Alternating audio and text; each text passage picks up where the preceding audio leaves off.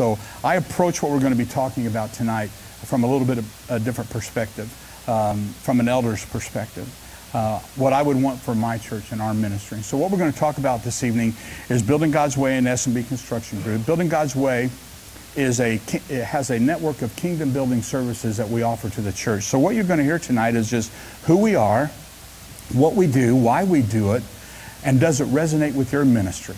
And is there anything that we offer that you as a ministry say, you know, I think we want to hear more about that. It's not about signing contracts tonight or trying to get you to do something tonight. This is an information meeting. This is just me sharing with you folks about what we do and how we do it. So we'll get right into it. I think what we do with Building God's Way is we try to integrate biblical principles through outreach, relationship, and stewardship as it relates to design and construction and impacting the kingdom of God in your community. You'll find that we are Christ-centered. We're stewardship-focused. We engage the ministry through everything that we do. We assimilate our best team to serve your ministry. We bring over 600 years of combined expertise and experience to your ministry. And by that I mean, if you took everyone together that works at Building God's Way and works at S&B Construction Group, we have over 600 years of experience that we bring to the church. We have collaborative design process, pastoral input. We're a nationwide company. So we have builder partners like myself. I'm the builder. So if you say, hey, we want you to design something for us, I'm going to build it. But we have 25 builders like myself all across America. So we're hearing from pastors across the country of what's working and what's going on in their ministry, and we're able to bring that to you. We have leadership team collaboration. We hear from leadership teams all over the country, and we're a national network of builders. Building God's Way has designed over 700 ministries nationwide. We only design churches, Christian schools, and Christian colleges. Dan Cook is our founder. He started it back in 95 when he moved his family from Montana to Ogden, Utah. And the answer to your first question is we are not Mormon just because we're in Utah. We have over 700 ministry designs, over $1 billion in constructed ministry facilities. We have a complete network of kingdom building services that we offer, and we'll go through tonight. We won't go through in detail, but we'll show them what they are. 40% of the ministries we work with today, we're the second, sometimes third, and sometimes fourth design team that's been brought in, because what's been designed and what they've asked for from the architect, they can't afford to do. So they call us to help them figure out how can we do what we need to do on our facility. Again, we only design churches. S&B started in 1972. We are the construction arm, or were the construction arm, of a large retail developer in Indianapolis, Indiana, Skinner and Broadbent. They would purchase land, develop it, strip malls, you name it, restaurants. They did all of that, big malls, up to 500,000 square feet. Well, not only did they do that, but they also would construct those facilities with their construction arm. William Cooper, in 1996 rather, S&B launched their ministry division because they had churches, a couple churches come to them and ask them, can you help us with our budget? We're over budget on our project. Well, because of our expertise in budgeting, in retail development, a developer will go buy a piece of land and borrow money from the bank, and that's all he can get. He can't go back and get more. So they come to someone like us and say, can you build a strip mall? Can you build a restaurant? Can you help us with this? And this is what I have. So I either do it for that amount of money, or it comes out of my pocket, or I go to the subcontractors that are working on the project and try to beat them out of dollars because he can't get any more money. So we were able to work with a couple of churches that were over budget and help them. We've worked with over 100 ministries since we've been doing this, since 1996, from traditional, state-of-the-art, ground up, you name it, we've done it for ministries. From 2,000 square feet to over 100,000 square feet for churches in Indiana, Michigan. We've worked in Illinois, Texas, Louisiana, Mississippi. We became the exclusive builder for Building God's Way in 2006, which means there's not another general contractor in the state of Michigan that can share Building God's Way with ministries in Michigan. We're the only ones that can do that. This is some of our team. The founder, Dan Cook, his partner now, Don Mahoney. William Cooper is the owner of our company, and myself. William purchased the company in 2011. The owner of Skinner Broadbent came to William and said, I'm closing down the construction arm. You got 6 months. You can either find a job You can finish the projects you've got, but in 6 months we're closing the arm down, or you can take it on under your name. So William and Cooper are born-again Christians. They serve the Lord. They are givers. They are tithers. They began to pray and fast. They sought counsel, sought wise counsel, and literally emptied everything out of their bank accounts and their 401ks to launch the business and keep the business going. And since that time, we have been profitable every year. God has blessed our business beyond compare. We've done more ministries and more churches than we've ever done in the history of our company. God has truly placed His hand because they give. They tithe on their profits, they tithe on their company, they personally tithe, and they support and give ministries around the country. So that's what God is honoring because of what they have done. They all have, I'll go back here one more time. We have architects, designers, draftsmen, and mechanics. Everything that we offer, we all have in-house. These are some of the services that we offer: architecture, construction, engineering. We have a whole supply arm. If a church needs chairs, we have access to chairs. And by that, what I mean we have a supply arm, the only other company in the entire globe that purchases more Lennox air conditioners than we do, Building God's Way, is Walmart. So we're able to go to these manufacturers and say, we're not going to buy just a few.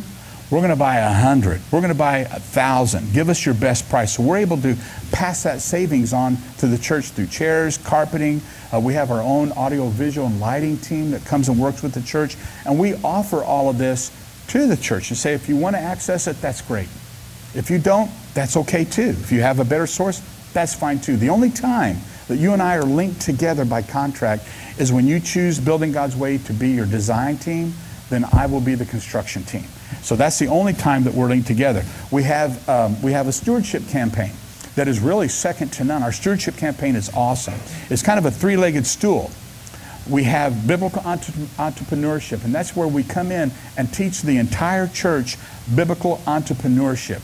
And what that is just calling out talents that are within each and every one of us of how we can bless the kingdom through business. And what would that look like? How do we look for things like that? What is that about? So we teach that on a weekend. Come in on a Thursday, Friday, and Thursday night, Friday night, and all day Saturday. And we offer that to the entire church and local business. You can invite local business people to it. Then we also have a piece of that's called planned giving. We want to show the church how people can bless the church today and bless their family tomorrow. There are ways that can happen. And so we want to show the church the ways to do that. Our planned giving many times will outperform an actual capital campaign because we can show businessmen how they can bless a ministry and still bless their family. And so those are part of the things that we offer. Then we have a campaign that's called Hearing from God. It's a very unique approach. I wish I would have had it for our church when we did ours about 5 years ago, and I led the campaign. It was for debt reduction, which is real exciting, isn't it, Pastor? I mean, that's the one that everybody gets excited about. I wish I would have had this one. It was very unique. It says, how about we pray, fast, and ask God what we should do? We don't want to see tithing records. We don't want to do that traditional pyramid. We need one person to give this much and 10 people here and 20 people and the rest of you down here. We don't want to know that. We ask the church to go on a journey for 6 weeks to seek, fast, and ask God, what do you want me to do? And when we take that approach, the pocketbooks begin to open and people begin to say, well, maybe instead of giving this amount, I should do this, if I'm trusting God enough. So it's a whole new, different approach. One thing that we also started about 3 years ago is our sustainable solutions. This is what's really got churches and ministries across America talking and exciting. We are showing churches how they can use their facility 7 days a week, sometimes 24 hours a day, but also within that to create an economic engine that will fund their ministry. Because you and I know tithing and offerings are shrinking. And why are they shrinking? I'm a baby boomer. In about 5-6 years when I get to retire, please God, I don't know, but we're going to shoot for it. When I get to retire, my income becomes fixed and locked. My giving will be fixed at that point, and I can't give above and beyond that. Baby boomers give about 95% of the income that is given today in ministries is given by baby boomers, my generation. My son is a millennial. They give about 5%. They don't give to ministry like we used to. They don't do that. And the reason, but you need to understand, they are a very generous generation. Their generosity exceeds my generosity. But they give to save the puppies, save the whales, save the trees. But they also give to community endeavors. If you can show this next generation how you can feed the community, how you can minister to the community, how you can set up health and wellness fairs, how you can do all kinds of different things that minister to outside the walls, they'll give to that. But until that time, how do we get income to do that? So what we're doing is we're creating these sustainable solutions: hotels, senior housing, event centers, daycares, athletic facilities, and the money is funneling back to the ministry. So on Sunday morning when the pastor says we need to receive an offering for whatever, the millennial sitting in your service doesn't think, well, wait a minute. If I give this, is it keeping the lights on and is it paying salary? I'm not going to do that because my next door neighbor is starving. My next door neighbor lost his job. My next door neighbor needs help with their medical bills. But if we can create a stream of income coming in, that when the pastor stands before the church and says, we need to feed a family that just lost everything last night, millennials open up and will give to that. So we're creating different ways for that to happen. This is a church that we're working with, I'm personally working with, in Picayune, Mississippi. They own 19 acres of ground. Couldn't build on it. There's no roads coming into it. They bought it before the bubble burst. The city committed before the bubble burst, we're going to bring roads in, so this would be a great place. Go ahead and buy it. Spent over $1 million for this piece of property.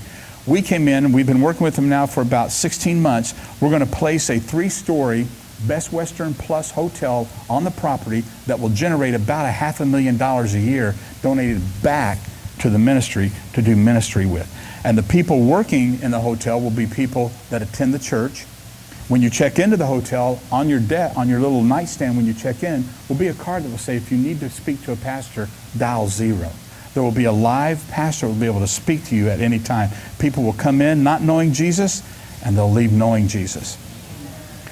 So we're doing, this is kind of what the rendering will look like. This is show you, this is a retail site now. So what we'll be doing, the hotel will be the anchor, and we're looking now to bring on a big box like a Lowe's or a Home Depot that will take up the biggest part of the land.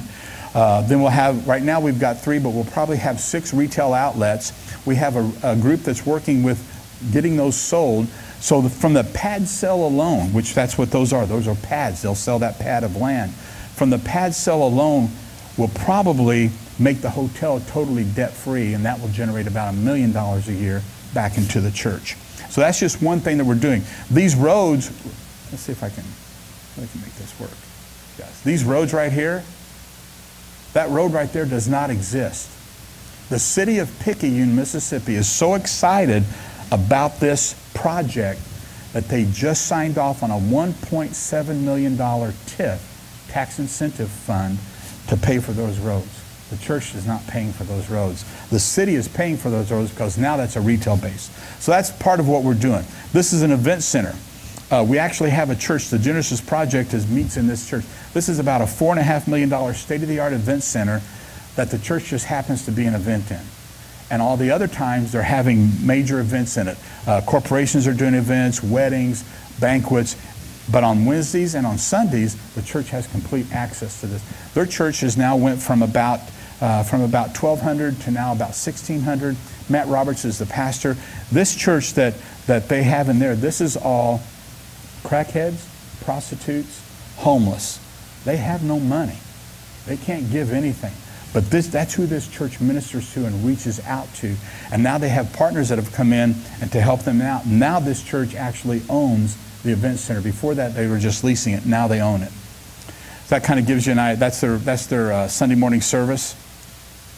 We do senior housing, athletic centers. Annapolis, we did probably, it's probably been about 10, 15 years ago. The lease on the Annapolis Center, the basketball lease and the athletic lease on this project pays their mortgage every month on their new building. Today what we're seeing in relevant church design, our churches today, what we're doing is designing them more with a community feel. When we come into the building, we want it to be a warm, welcoming place. And we're creating things that we call third place. I don't know if you're familiar with that term or not. I've heard third place. This is a third place. First place is where do you work? Second place is your home. Third place is where do you go to connect, to do community, to do life together. Today's generation, my son, where do they go? They go to Starbucks, or they go to Panera Bread, or they go somewhere where they can get Wi-Fi, get a cup of coffee, sit down and talk and fellowship. What we're creating today in ministries is we're developing these spaces where you can create that type of family and that type of atmosphere, helping them connect together. Our third places today that we're designing are sometimes at least equal to or the size of the worship space, because that's where life connects. Because what we're wanting to do is, in some of these spaces, we're putting indoor playgrounds. Because where do young moms go? They go to McDonald's, or they'll go to Burger King. They go somewhere that's got an indoor playground. They get their Coke, or they get their cup of coffee, and they watch their kids play while they sit there and do what? Fellowship and talk. Why not get them on your property? Why not get them involved in the church where the members of the church can minister and build relationships with these people? We want to see how can we get the community into this space other than just on Sundays and Wednesdays. How else can we introduce what's going on here to that community? Is there things that we can reach out and bring the community into? That's the direction ministry is going to, because we can't get them on the property. They never know what's inside here and what happens. They never sense the presence of God. They never meet Jesus face to face. And so that's why we're doing this. We're creating what we call warm industrial. Warm industrial is just open ceilings and everything is exposed, but it's painted black from your eye level up, and you never know. You never know that the ceiling's not completely finished. They call it a warm industrial feel. Our process, it starts with an on-site consult with an SMB consultant like me. This is the first step of many, many, many to come. This is just introducing who we are. Meetings we do, after that we do meetings with the staff and team and key leaders. We want to get deep into the weeds, understanding who and what you guys are, your DNA, the culture of your church, to figure out how can we partner together? How can we help you? What is God calling this church to do? We listen, and this is key. For me, this is key. We listen to the heartbeat of your ministry. If I can't hear the heartbeat of your ministry, I cannot help you. If I don't know what drives you, what God is calling you to do, then I'm just another contractor. That's all I am. But if I can for a minute just hear that beat and know who and what you are, we can partner together and we can help each other. We understand the mission, the vision, the DNA of your church, the culture, and how we can help. Is a building for your program, for your ministry, is it right now? Is it feasible? What you may want to do may not even be feasible. Let's explore all that before we spend any money. Let's not spend money and then figure out, oh, well, we can't do it, which is what most ministries do. But let's sit down and talk and figure out exactly what can be done. We do a financial analysis. We know before we start anything what the financial capability of this ministry or any ministry is, because we don't want to do something and say, well, this is going to cost this amount of money and you've only been able to have this amount of money. There's where we get into trouble. So we take a lot of steps to present this. And then the final thing that after we go through all this and go through the presentation and talk is, do our services resonate with your ministry? If what we're offering and what we're talking about, if that resonates with your ministry, then we're the team for you. If it doesn't, continue to seek God and pray and find the team that you guys go, they get us. We like these guys. They understand who we are. They want to partner with us, because that is so, so important. The needs are always bigger than the dollars. We always have big needs, little dollars. And so we try to figure out how can we do that. One of the phases that we do is a preliminary design phase. We call it a charrette. I don't know if any of you have heard the term charrette. Cities use it a lot. City planners use a charrette a lot. And all the charrette really is, it's back up here. It's just an intense time of collaboration with all the leaders. We bring everybody to the table at the same time. So we're hearing from everyone. You have the architect, you have the builder, and you have the leaders of the church. So we're all at the table at the same time giving input and figuring out what we need to do. And it's a 3-day on-site process. You see it actually come, you see your vision that God has given you actually come to life in 3 days. You'll see it to about 80 to 90% will be completed in a 3-day time frame. Most architects around the country cannot do what we do. They're not taught to do that. They don't understand how we can do that. That's the biggest hurdle that I have to overcome many times in dealing with ministries is, well, how can that possibly happen? How do you get it done in 3 days? We've done it with over 800 ministries nationwide, over 700 rather, nationwide over the last 20 years. We've perfected it. When architects come out of school, they are taught, we're God. You get what we design. It's our design. You can't change it anyway. Don't be changing my design. Our architects go completely the opposite direction. They want you to use them to design what God has given you as a vision for your ministry. And they never say no. Now, what they may do is say, that's a great idea, but what if we did it this way? So in those meetings, we're in the meetings 2 or 3 hours a day, usually in the evening. The architect's there, we're there as a builder, we're listening for dollars because we want to make sure we're staying in line. And in that preliminary design time, we get about 90% done, and I'll show you what packages look like, what that looks like. He's got a whole team of architects back in Ogden, Utah, waiting to work through the entire night to present what was discussed the first night. We come back and we show what's discussed. You'll see some floor plans, maybe some elevations, and you're going to tear it apart. We don't like that. We like this, but we don't like that one. We need to change this. We need to change that. He goes back again that second night, works through the entire night again with his team of young architects. They are millennial architects. They graduated, most of the architects we have graduated from Judson Bible College in Elgin, Illinois. It's the only Christian college in America that offers a master's architectural program.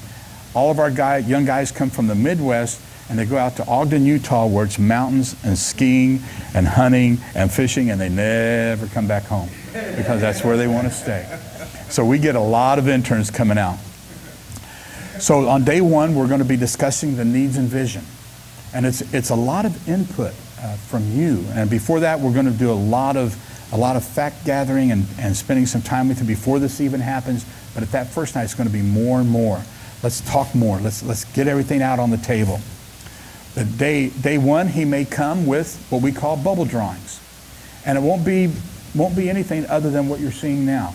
This could be the worship center. This could be your kitchen. This could be your gathering, your entry. This could be offices. This could be children or a multi-purpose room. But he'll come with something like that based on what we've gathered, the time that we've spent together. The second day, he'll show somewhat of a floor plan of what it could look like. And we're going to be talking about it, going into more detail about it. Then the third day, or day two also, he'll have a site plan. What all can fit on this site? That's one thing that we really strive to do is master plan the entire site, not for just today, but for 20, 30, 40 years down the road. What can we do here? What can be done on this site? What would fit on that? Would a gym fit? Would a daycare fit? What would fit here? Because we never want to put something somewhere where in 10 years you go, I wish we hadn't have done that. And many times, probably you've drove around the city and you've seen churches that have a box here and a box there and a box here and one over here. It's because they didn't master plan. And many times you don't even know where to go in to get in the front door because you can't find the front door. So what we try to do is keep you from making that mistake. Some of it may never happen, but at least we know it can happen should you go down those roads. On day three, it's going to be a more detailed floor plan. What can happen? What is the sanctuary going to be seating? What can we do in the gathering space, the children? What is all of that going to look like? You'll also start to see some exterior renderings on day three. This will be a three-dimensional rendering that will actually turn. He'll turn it around so you can see what the building looks like. Could be interior, could be exterior. So what the deliverables are for this step of the plan, you'll get a master site plan, you'll get a floor plan, you'll get exterior renderings, flexibility for use of space. We want to design to maximize every square foot that we possibly can. We just don't want to create a room to be one thing. What else can happen in that room? Preliminary budget estimate. At the end of this, it takes us about 2 to 4 weeks. We're going to give you a cost budget. This is what we think this project could cost before we even turn a piece of dirt.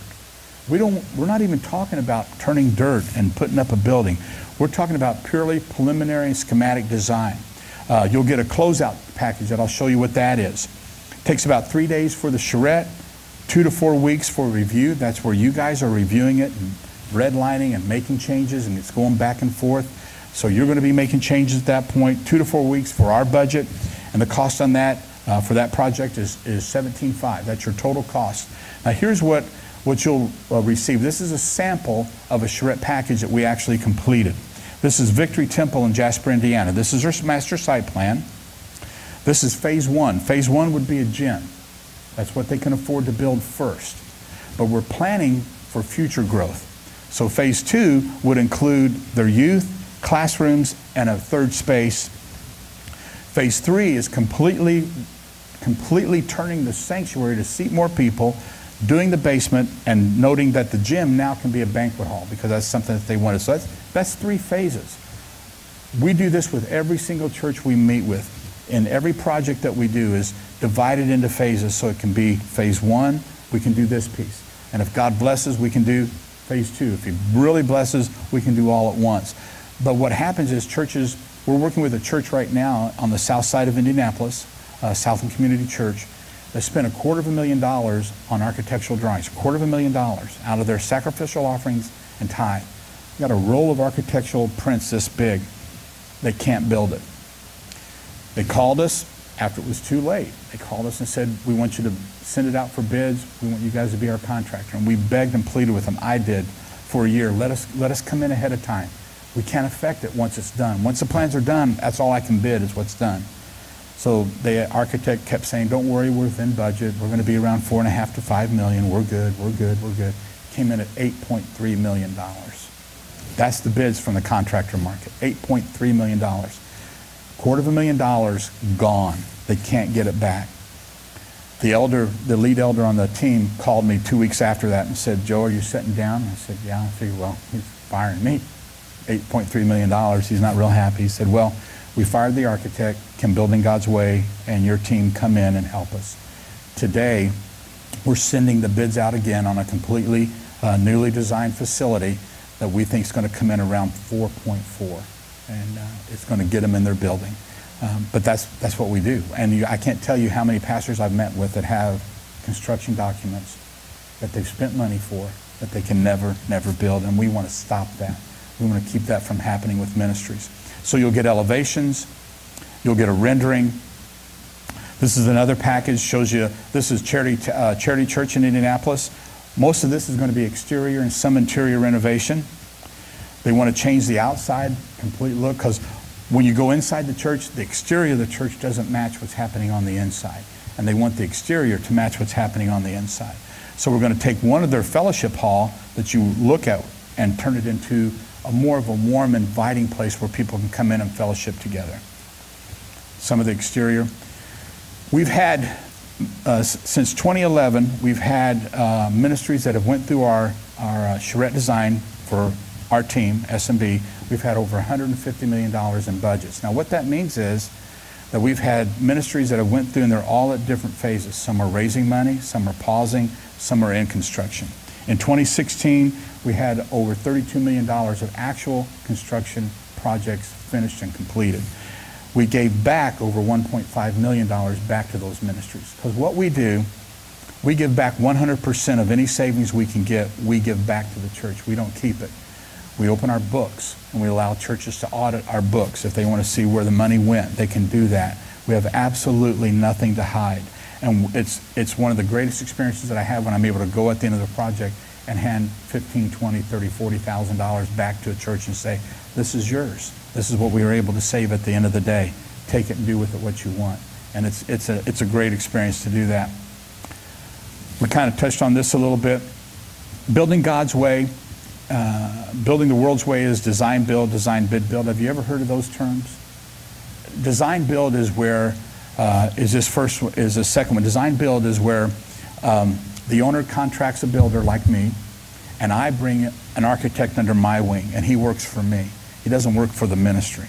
So he has no voice at the table. He can't say anything, no matter what I'm doing. If I'm doing something wrong, he can't say anything to the ministry because I brought him to the dance, so to speak. So he's got to work for me. He doesn't work for you.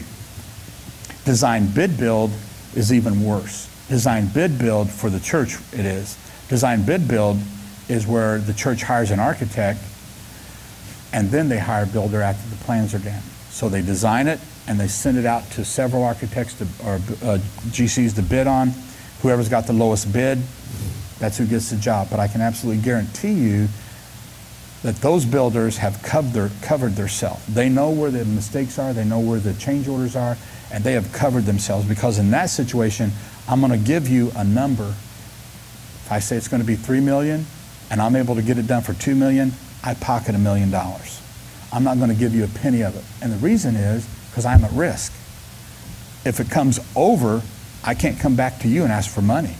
I either got to take it out of my pocket, or I got to squeeze the subcontractors again to get it out of them. So what we do is a little bit different. We have an alternative to it. First of all, we start with Christ in the center. That's the first thing.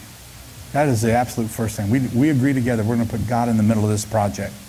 And we ask the church to hold, actually the church should be at the top. It should be the church. We ask the church to hold a contract with the architect and a separate contract with me.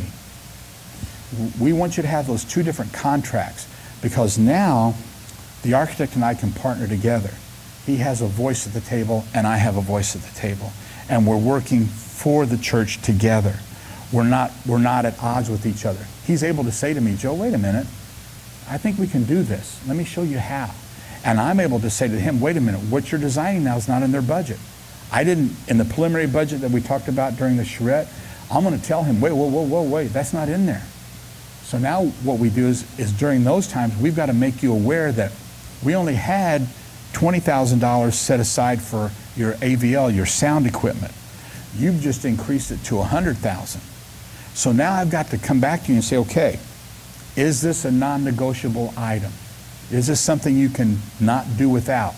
And you can say, yes, Joe, it is. We got to have this. Then I'm going to tell you, I've got to find $80,000 somewhere. What can we cut out? Because what I don't want happening is what happened to the church in on the south side of Indianapolis, coming to the end of the day and say, we're $4 million over budget. We're $100,000 over budget. We're $200,000 over budget. I don't want that happening. So if I keep you aware of it all along at each step in the design process, that's going to stop that so that you make the decision. I'm not going to make the decision. That's your decision to make. You'll find that we are a mission-focused construction. We have a team approach. We bring everybody to the table at the same time. Our budget process. We do subcontractors meetings. We have linkage, self-performance, and gift in kind. What that means, linkage is when we get to that point, when it's time to do that, to go into construction, when we get to that point, I want to know who you guys know. Do you know painters and plumbers and electricians? I want to link them to your project.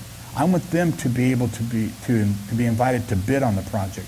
I want them to be at the table with us, because if they're a friend of the church, they'll give us a better bid. They'll work for us a little bit better. Self-performance is, I want to know what you guys can do. Is there some things you can do to help keep the cost down? Gift in kind is, are there businessmen within the church that maybe owns a HVAC company, a heating and air conditioning company, that will come up and say, you know what, if you use my equipment, I'll donate it. I'll give it to the church, or I'll give you a better price on it. So we want to know all of that. Ministry of Construction, that's a huge piece for us. Ministry of Construction it's where we come back and engage the church. We want you guys to be Jesus to the guys on the job site. We want you to love on them, to build a relationship with them. And this started because Dan Cook wasn't always a Christian. And he built churches all through the Intermountain region of the West. And many times he would go and present, and they'd say, thank you, Mr. Cook, for coming. We're going to pray about this, and we'll let you know. And he would leave the meeting and say, well, I don't get that. Well, why can't they just say yes or no? Let's just pray and stuff about. Until finally one day he came face to face with Jesus. Went to an Adolf Coors IV visit, kind of like a full gospel businessman's meeting, and accepted Christ in the meeting. And he radically changed his life, and that's when he actually gave up his practice. He had a very successful practice. Architecture, he was an architect, developer, and a general contractor. He gave it up to his now partner, Don Mahoney. He said, I'm going to build churches. That's what God's called me to do. And Don said, you can't do that. You'll never survive. So our Ministry of Construction, he came and said, I've got these guys for 8, 9, 10, 12 months on my property. Why don't I tell them about Jesus? Why don't I just love on them? Why don't I build a relationship with them? That group of individuals is one of the most broken industries in our country today. They are alcoholics, drug addicts. They leave with a pocket full of money on Friday and come back on Monday and they've got nothing. And so what we're doing is just showing you simple, easy ways where you can just love on them. Feed them. Wash their cars. Thank them.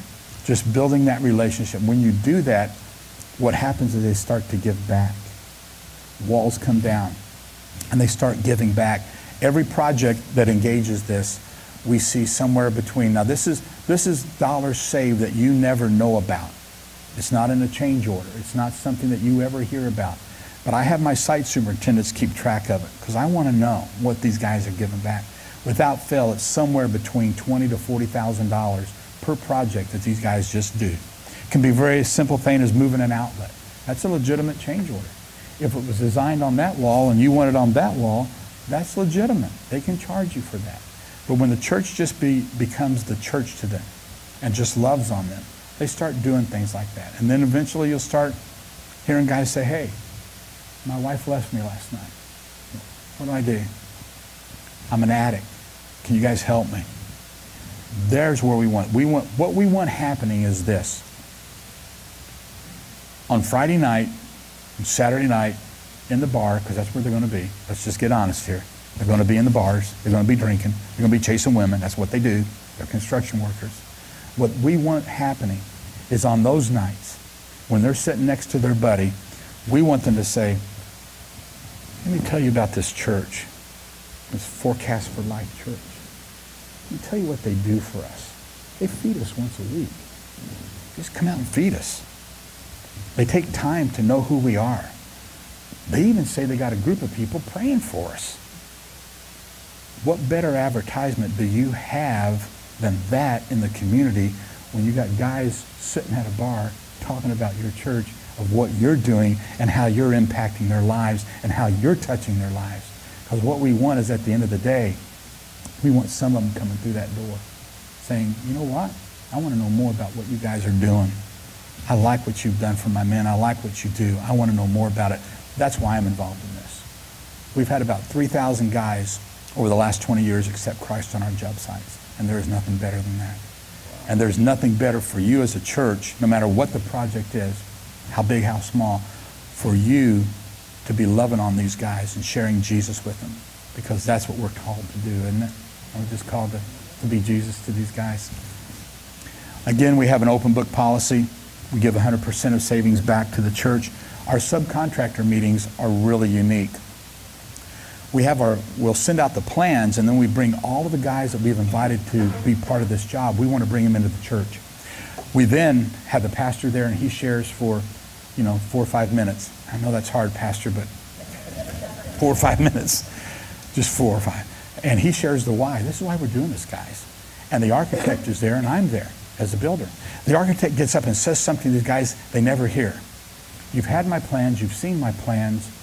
You know more about HVAC than I will ever know. Show me where I've made mistakes. Show me where you know you can do this job better. I need your wisdom. I need your knowledge. I value who you are. Architects never get asked that because they're God. I don't make mistakes. That wasn't my intent. You got to figure that thing out. Now, what have we done? This is before Ministry of Construction starts. Now we've done what Nehemiah did. Nehemiah said, help me build this wall. I can't do it. Will you help me? We honor them for who they are. And without fail in those meetings, they sat quiet 7, 8, 10 minutes, not saying a word. Finally, usually it's the oldest guy that's been in construction, probably worked on the ark, will say, you mean that? You want my input? He's got a cigar hanging out of his mouth. And, yes, we need your input. He goes, I've never had an architect ask me that in 40 years. I can show you where you made mistakes, Mr. Architect. I know how I can do this job better. We want that because we want to drive the price down. And now you've honored them for who they are, and now you guys come along and start loving on them. It's a whole new. It's just a whole new world for them. They don't get it. Got to get through this. From conceptual to construction, it's the charrette. The church appoints a design team. We have the BGW team, our team. Weekly meetings, once we start all of it with the design, surveys, civil engineer. We assimilate the MOC team. CDs go out to local contractors.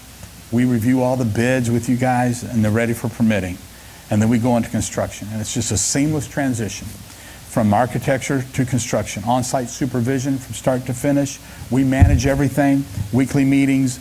Ministry rep to verify the budget is on site. We want someone from the church involved in it as much as possible. Ministry of Construction, all the savings are returned. This is just some of the projects we've done. I'm not saying this is what you're doing, but this gives you an idea of some of the things we've done. This is Northview Church multi-site in Fishers, Indiana. This church has 8 multi-sites. They run about, average about 8,000 on Sunday. When you've been to one of their multi-sites, we've done 3 of them so far. When you've been to one, you've been to all of them. They all look exactly the same, and they all look, when you walk on the main campus, you'll see it. It resembles this. So this is their worship. It's all on polished concrete, no carpet. It's portable chairs like you folks have. On Sunday morning, there's a screen that drops down, and it's a high-definition screen, and you actually think Steve Poe is on the stage. To the fact that the first Sunday, Steve started coughing, and a woman from the front row got up and handed him a bottle of water thinking he was actually on the platform. It's that clear, and it's that defined. And then she's kind of, well, I guess you're not there. So this gives you an idea. This is their third place. This is their gathering. When you come in, you have the information counter and everything is off to it. This is their children's wing when you walk into that. This is going from the opposite direction. They have this whole place right here. See if I can. Right here, all of this is in the main campus also. So it's just a smaller version of their main campus. This is their entrance to their children. This is their, it's kind of like a remembering wall. And it's very unique. I'll show you what they do with this. You see that bucket of, that bottle of, it's little bubble gums, and it's numbered 858. That's how many, and I think that is the toddler. That's how many weekends, when you put your child in the toddler class at this church, that's how many weekends you have till they graduate high school. Every weekend counts. And it's above every door, and it's on all their campuses, and it goes all the way through. So it starts at baby, all the way through. It tells you exactly when you drop your child off, that's above the door, and you see that every weekend counts. That's how many you've got left. This is some of the rooms that they've done, that they've designed and done, some of their kids' rooms. This is Crosspoint. This church came to us. We did this, I think, in 2013, I think, or 2012. And they're a very radical church. They don't design us anything that looks like a church. We don't want to look like a church. We said, okay, what do you want? He said, well, how about this? And so we came up with this design. They actually had right here, when they opened up, they actually had a car come and park there and honk. He thought it was a bay where he could get his oil changed. Kurt Walters, a pastor, came, and this is true. Kurt Walters came out and said, can I help you? He goes, yeah, I want my oil changed. He said, well, this is our church. He said, we can't change your oil, but there are some things we can change. And he gave me some information about their church. So this is a nice shot. They call this the venue. What you're seeing there, those 3 screens, that's environmental projection. Environmental projection takes 2 projectors, tricks them into one, and you can envelop the entire room in projection. So if you want to create the Garden of Eden, you can create the Garden of Eden. If you want to create Noah's Ark, you can create Noah's Ark. So all those screens are linked together. It's a very small church. It's only about 15,000 square feet, very small church. This is their gathering space. They actually now have taken this out and done a more of a corrugated metal look to give more space. It's designed that in the future, we can expand the sanctuary. So we designed it with the potential to expand if we needed to. So that kind of shows you what happens on Sunday morning on their church in the Commons. That's open 7 days a week. It's open 6 days a week, rather. It has free Wi-Fi and free coffee. And they're right across the street from a high school and 3 middle schools. Fishers, Indiana is literally exploding. It's the fastest growing community in Indiana. It's just literally, we just got an IKEA. I mean, it's just exploding. And that's where everybody wants to live. This is Forward Church. They bought an old warehouse, came to us, and this is what it looked like. It was an old printing complex. It was nasty. And they were very, very, very tight budget. came to us and said, this is how much we have to spend. We can't spend any more. And we were able to get them in for what they had. So this is what it looks like today. The name of the church is Forward. That's their worship center now. Very, very compact, very small. They run probably close to about 300 or 400 right now. That's their gathering space. We had to put the carpet down because there were stains we couldn't get up. So we had to carpet what you see. Their information cart is cabinets that they've put reclaimed pallet wood around, and it's on rollers so they can move it wherever they want. That's really big today with churches that are limited space, is putting everything on casters. So you can move your coffee cart out, you can move your book cart out, you can move your information counter around wherever you want it. So that's what they're able to do, is to move it wherever they like to move it. This was bad. This was all little mini offices, solid walls through. We completely demolished it, and that's where their youth meet now. This is Northview main campus that I showed you earlier. This is the worship center that we built for them. Building God's Way didn't design it. They had an architect to design it that kept the budget just going through the roof. We had to revise the budget 36 times to be able to get this project done. 36 revisions, because it was a designer. He happened to be a designer on the Disney Imagination team, and he also designed for some of the Trump casinos. So his design just kept, I got unlimited money. No, you don't. We're a church. We don't got unlimited money. So it just kept going through, but we were able to get it done. That's their gathering space. That's their old worship center. This is Connection Point in Brownsburg, and this church hired us as a GC. This is new addition right here. That's a 40,000 square foot state-of-the-art children's space. We put a chapel on the back side. We renovated their old chapel into youth, and then we expanded over here. They have a fitness center. They don't multi-site, they multi-venue. So they want everybody on campus on the whole weekend. They have 4 services on the weekend. Everybody comes on campus, and they run about 4,000 at their church. This is their kids. They call it Kids City. So there's 4 rooms. Let's see. There's 4 rooms. A door here, here, here, and here. And when you go into those 4 rooms, I think I've got a picture of one. Nope, I don't. When you go into those 4 rooms, it's a large meeting room for the children, worship time. And then there are 9 breakout rooms that all the kids can go into and have their own Bible study time. This is their Grand Plaza. This is their main entrance that takes you into everything. It's about 11,000 square feet. This is a Southern Baptist church that we did down in West Monroe, Louisiana, where Duck Dynasty is. Where the church that Duck Dynasty attends is only about 3 miles from this church. But this is Fair Park Baptist Church. When we went to them during the charrette, they said, we want something really edgy. Okay, edgy Southern Baptist. Of course, this is what we came up with. Not real edgy. So we came back the second night, and the first night we met with them. The second night we came to something with had a California flair to it. The pastor stood up in the back of the room where Pastor Ron is and said, I don't know what you've done, but I think we've made a mistake. And he's the one that said he wanted edgy. And so, we thought we did, because no, you got to come up with something different. So all we did is we actually just gave them a traditional red brick Southern Baptist church that's on every corner in the state of Louisiana. Every corner. Instead of having the columns come down from the roof, we moved it out front to create a colonnade.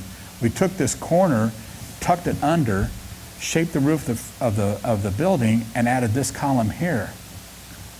We showed it the third night. We showed this, and the pastor stood up again in the back of the room and said, "Now that's edgy." Okay, all right, we're good. This is what you want. We're good. But when you go inside of the building, the outside of the building is not the inside.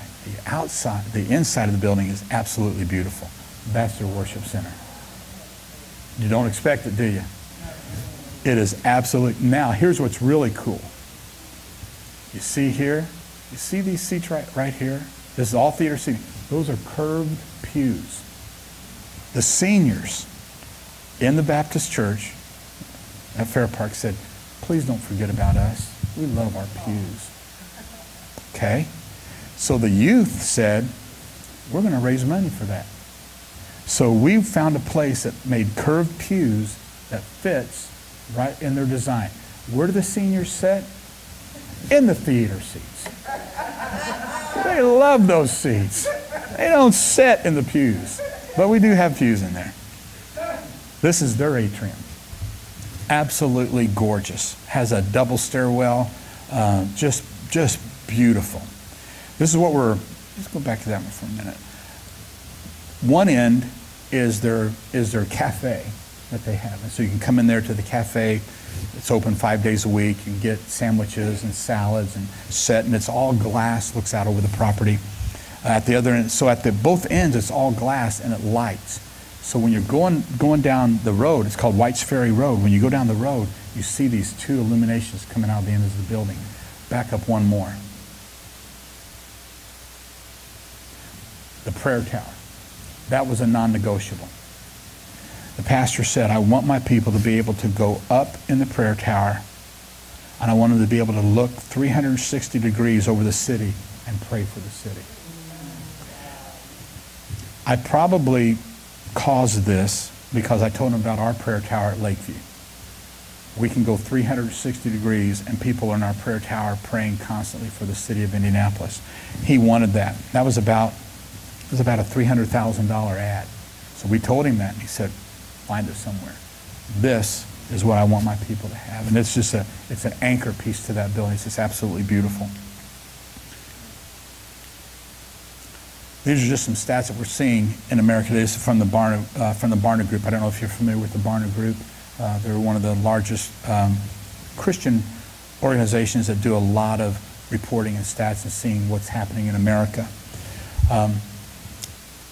What we're seeing is from elders, boomers, elders is the silent generation, all the way up to the mosaics, which is the millennials. This is the rise of churchlessness in America. It's went from 28% all the way up to 48% we're seeing across the country. The number of churchless Americans has jumped nearly a third in 20 years, from the 90s at 30% to 2014, 43%. Nearly half of all unchurched Americans see no value in attending church. They don't see the value of it anymore. What I share with every single ministry that I meet with is this last statement. The message of the cross will never change. We're not about changing the message. He died for our sins. That is the end of the story. His blood was shed for you and I. It covers our sins. But how we deliver that message to this next generation has to change. And it has changed with every single generation. So how we reach them and how we touch them with the gospel will change. That message, the cross, it'll never change. And if we try to change it, we're just going to lose. But what we need to do is figure out a different way to deliver it. And how can we reach a generation that doesn't want to hear about it? They don't see what we see. They don't feel what we feel. I grew up in church. I grew up in a Pentecostal church that we sat on the front row and we stayed and we prayed at the altar until it was done. My kids don't do that anymore. They don't want that anymore. But what they're looking for is authenticity. That's what they're hungry for. Many of the millennial generation today is thirsty for authenticity. There is even a group, a percentage of them are going back to the liturgical church, which is amazing. They want the old hymns. They want to be taught out of the Bible. So they're making a switch and a comeback, but it's going to be what church is ready for that. Churches that are impacting their community. That's what this next generation is looking for, is impact in the community. How are you changing lives in this community? Not just in this room, but in this community around you that God has placed you in the middle of and given you opportunities to even do more and greater things. So that kind of wraps up a little bit, gives you a little bit, not quite a 50,000 foot view, but maybe more of a 10,000 foot view of who we are and what we bring to the table and what we're about. So I hope that answers, not maybe answers, but gives you an idea of what we do and what we're about. Do you have any questions or pastors, anything that at this point? Anything that you heard at the conference that you said, man, I wish you would have covered that? Because sometimes I get a little, a little out there.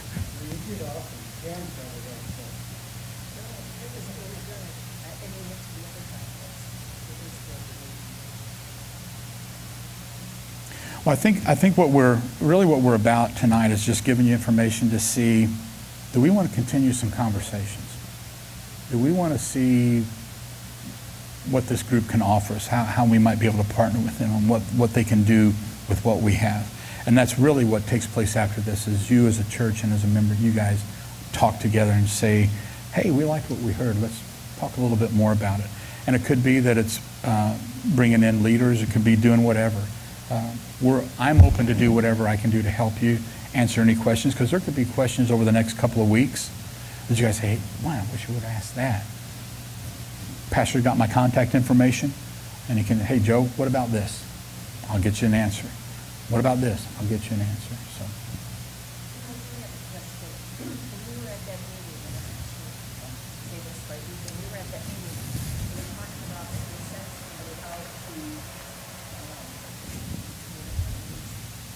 The land, the property, where you're at, what's good for this area. Where does that come in? What you're referring to there is our first steps, where they talked about coming and looking at the land and looking at where you are and seeing what type of sustainable product might work out here. That's a, pardon? Reevaluate. Yeah, we call it a first steps, which is kind of we've kind of put it all into one step to see, okay, is it an event center? Is it a daycare? Is it senior living? What could work here? Or is it just in a place where it wouldn't work?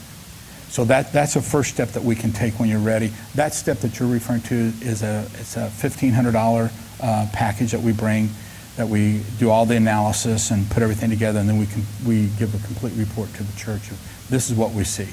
And we're able to do that because we have experts in those fields that know what to look for. Does that step include evaluating demographics of your area so that you're not suggesting a daycare when your average age is? Yes, absolutely. That's why it's a key. Some churches, we might be able to skip that step because we can look at it and go, you're just surrounded with everything. So we're able to do that. But most churches that we're finding today, because one reason we took this approach was we had a lot of churches saying, well, help us, help us, help us, help us. Well, when we say, well, okay, it's going to cost you $1,500, oh, well, we can't do that. Well, if you can't do that, then there's not much we really can do. We need to take that to be able to get you to where you need to be. And it's a great step to take, and it's done by Pastor Eric Boehm and Matt Roberts are two of the staff pastors that do it. Eric Boehm has been in the ministry for 30 years. He's an entrepreneurial pastor. He's owned over 14 hotels. He's on the project that we have in Picayune. As a matter of fact, he's going to be an investor in that project. It's that strong. He wants to be part of it. But he brings that to the table. His church started out of a hotel in Portland, Oregon, and grew to about 3,000 and burnt down, and he thought he lost everything, and God's raised him back up again. That's a whole nother story. But his hotel was an old prostitute hotel where prostitutes did their business. And he bought it and was riding around with one of the police in Portland, and he said, what's this over here? And he said, well, some crazy pastor bought that thing. And he said, well, I'm the crazy pastor. But God used him and just raised him up and just did some incredible, incredible things. Yes. I'm here till you are gone. Do you incorporate renewable energy sources like like around here we don't get an overabundance of sunshine, so solar would be out in my way of thinking, but we get a lot of wind, so we could have a wind turbine creating the electricity for this place. We're not a green company or lead company, which is what you're referring to. That's what they call it. But we are green stewardship. So what we look at is designing the building and designing the mechanicals of the building to be the highest efficiency level that they can possibly be. So we're not looking at the front end cost. We're looking at the 30-year return on the products that we put in our buildings. So it's not necessarily what you're referring to as a LEED or a green company, but we are looking for what we call green stewardship, which when we get into that part of it, it makes a lot of sense in what we do. Lennox, that's why we use Lennox, because the Lennox units that we use require less tonnage because of the ionization of the air, that we're able to return and not have to return as much and not have as much tonnage. Although the cost is a little bit more, 30 years down the road, the return is much greater. Hope that answers. Okay, yeah. Okay. When we were at that meeting, they talked about also, like, for example, let me use this, there's a school behind us that my husband's always talked about in our services about acquiring that school. And at that meeting, they talked about that they could go into the city and check the property value and maybe get some tax adjustments, or is that all in the first step also? That's not in the first steps. That's once we have established that, hey, this is a go. Now let's go after this 100%. That's what we do. That's what we did with the property in Picayune. Is once we got to where we know it's going to work, now we went to the city and said, okay, this is going to be a retail base. What are you going to help us with? And that's why the city now has come back with $1.7 million to help the church bring the roads in. The city, the church was going to do it, which could be beneficial to the church because any retailer that wants access has to pay a certain amount of money to use the roads and to connect in. Well, the city sees that and they say, well, maybe we want that money too. So we'll take care of everything. You leave that up to us. And we'll be able to, they're looking, 5, 10 years down the road to be able to collect that money. We're good with that. That's fine. It's just something we don't have to mess with. Joe, speaking of that, where was the church in relationship with the property? With the property. Okay, good question. The founding pastor purchased this land for a little bit over $1 million and couldn't build on it. They are actually in a strip mall, and they run about 1,500 people. Average attendance. They're a Spirit-filled, non-denominational church, but they're in a big strip mall. They're leasing. And so when they couldn't build there, they bought another 54 acres about 10 minutes from where they were and found out that they can't build again because the Army Corps of Engineers has a canal going through there, and we can do it, we're just going to have to work with the Army Corps of Engineers. So now they got 2 pieces of property. So we came in and did a charrette to redesign a new facility for them based on what their needs were, which came out to be about a 45,000 plus square foot facility because he wants 1,500 seats on a flat floor. Once you hit 600, you got to slope the floor because of sight line, or you got to put the stage up there, one of the two. But we were able to do that. But you can't raise the money, can't get the money. So when we went to the sustainable product and looked at this piece of property is right off of Interstate 59. The property is located between Hattiesburg, Mississippi, and New Orleans, and everything is pushing to them. So when the hotel, there's only 2 or 3 hotels in the area, and they're nasty, and they get between $75 and $90 a night, and they are bad. When you see hotels along the road, or you go to a hotel and it used to be a Holiday Inn and now it's a Best Inn or something like that, they've lost their flag. That's what's called a flag. They've lost it. Holiday Inn has said you're not maintaining it, so you lose it. So these other 3 hotels, there was one Holiday Inn, is not a Holiday Inn anymore. So we're going to put a Best Western Plus, which is like a Holiday Inn Suites. That's the level that Best Western Plus is. So that's what we're putting in there now. So what we're hoping and what we're believing for is that they will, through what's being returned back to them and the sale of the property, can either pay the debt on the hotel down, or they can take that money and build their new worship center out on their new property. So one of the two is going to happen.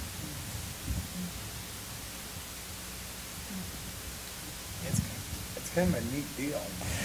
Well, it really is for where it works. We've got a church right now, the church that I showed you in Northview, that their daycare in one of their new multi-sites are doing, their daycare will generate around $450,000 a year given back to the church that doesn't affect their 501c3 at all.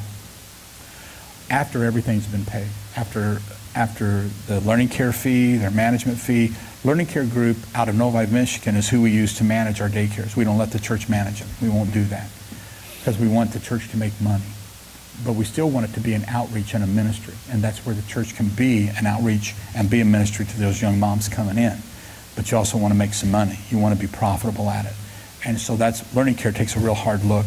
And so I think they're, after they take everything and pay everything, they completely manage it. All the liability is on Learning Care, not on the church. The church doesn't have to worry about anything, lawsuits being brought against them.